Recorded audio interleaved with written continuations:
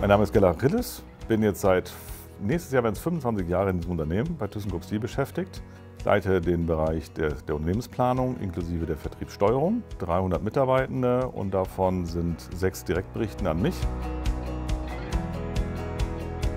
Als wir den Kontakt hatten, wo sind wir eigentlich auf der fachlichen Seite unterwegs? Das ist der eine Teil, der läuft eigentlich relativ gut, kann man auch über Prozesse beschreiben. Aber irgendwann kommt das Thema zum Tragen, was machen denn die Menschen?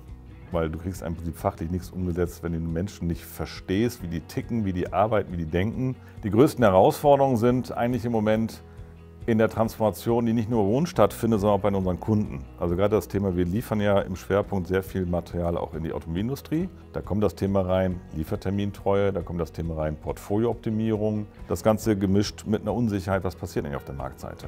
Gekoppelt mit möglichst kurzen Durchlaufzeiten, möglichst kurzfristig zu reagieren. Bei langen Fertigungsketten haben wir da eigentlich einen systematischen Konflikt. Und in der Weiterentwicklung, neben den fachlichen Themen eben auch das Zwischenmenschliche zu verbessern. In der kurzlebigen Zeit mit schnellen Entscheidungen kann es nur hilfreich zu wissen, sein Gegenüber besser einschätzen zu können.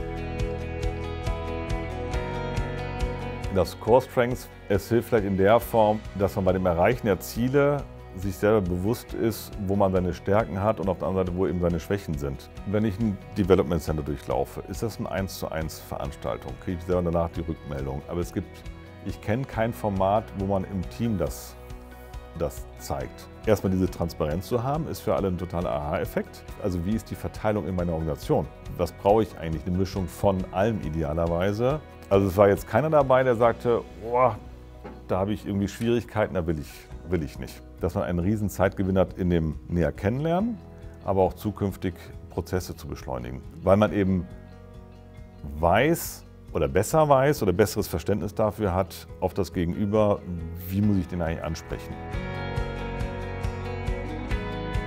Ich sehe die Wirkung, dass das Miteinander lockerer geworden ist. Dass die das nicht aussprechen, aber glaube ich immer, wenn sie was von dem anderen fordern und erwarten, sich immer in diesem Workshop zurückversetzt sehen und denken, na, was war das nochmal für ein Charaktertyp und damit wissen, wie sie ihn anzusprechen haben. War einfach wirklich ein Zusammenarbeits-Miteinander-Workshop und das macht sich bemerkbar.